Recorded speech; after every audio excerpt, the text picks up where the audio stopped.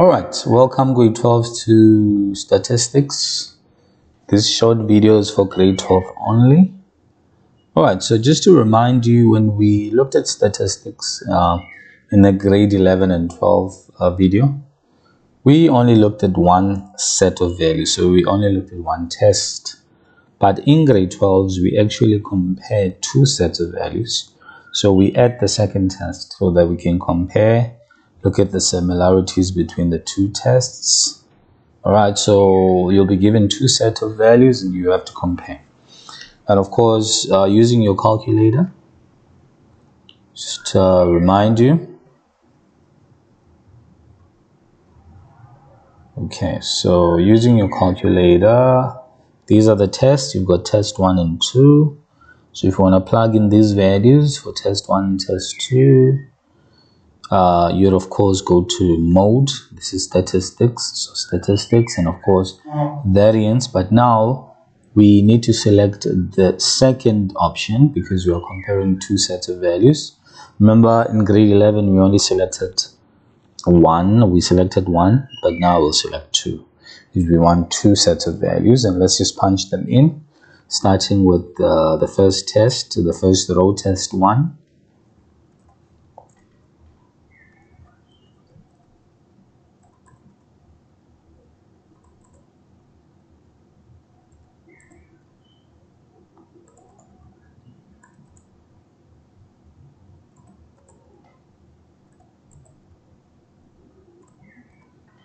All right, and once we've plugged in all the values for test 1, we plug in the values for test 2.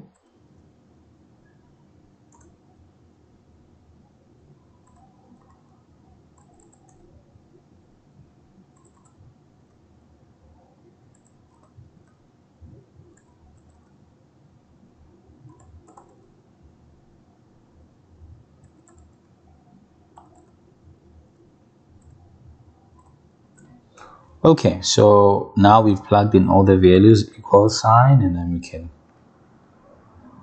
start over and go to shift, select 1, of course, variance. All right, so let's see what the question's asking. Calculate the least squares the regression line, and of course the formula is given in the formula sheet. It will be given as y is equal to a plus bx, or it might be bx first and then a, but it's the same thing. So to write this line, this equation, we would first of course we would first select,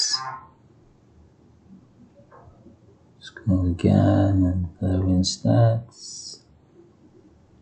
We select number 5, the regression this time, and of course a would be 2,17, and of course b would be,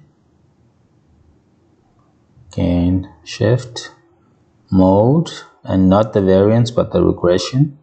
We must select to get the regression line, the equation of the regression line, and b. So let's select 2.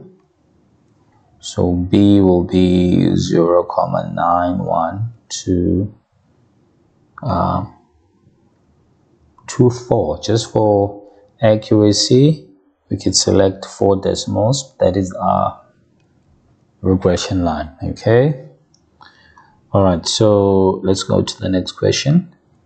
Predict the second percentage if the learner scored 25 for test 1. So of course we can use that regression line. We know the regression line is 217 plus 0.9124. So let's substitute 25 to make this prediction. Okay, so this will be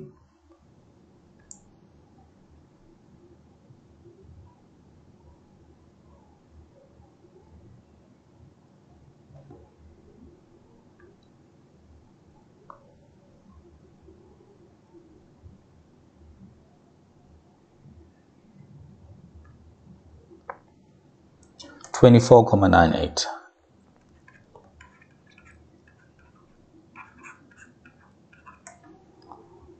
Okay. And when we use the regression line to predict values, that is called interpolation. So we're using the regression line to predict values within our range. Of course, if you're going to predict values who are way outside our range, then that's extrapolation. But here we were using 25%, which is within the range of values that were given in the first place. Just to try to explain the interpolation and extrapolation a little bit better, we look at our values here. See, the values start at 10 and they end at 39. All right. So anything within any value that we use within that range from 10 to 39 would be interpolation, because we are sticking to our range. But if you were checking, you were substituting 50, for example, and 50 is not within that range of our the given values, then that would be extrapolation outside the range. Okay. All right, so we've done interpolation because we predicted for 25 and we got 24.98%. All right, the last question, we are asked to explain the correlation between the two tests. And if we want to do that, of course, regression again. Here we're looking for R. Number 3, that will tell us the correlation. So if you go to number 3, we have a correlation of 0.966.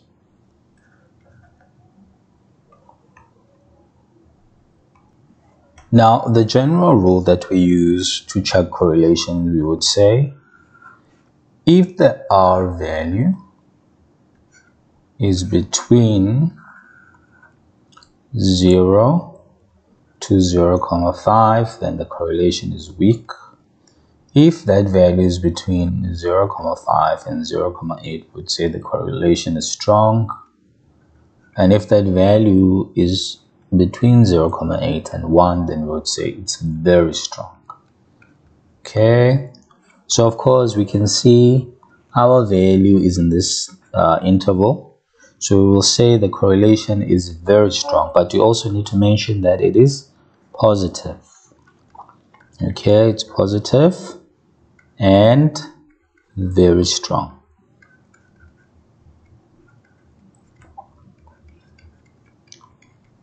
Okay. All right. What that means is that the values are closely linked together, and if we go back to our table, we can understand why the correlation is very strong. You see, 12 is not too far from 2, and 18 is not too far from. So the values are really strongly correlated. They're not too far off from each other. The values of the second test are not too far off from the values of the second test. All right, that's what correlation tells us. Okay, so thank you, grade 12s. Please like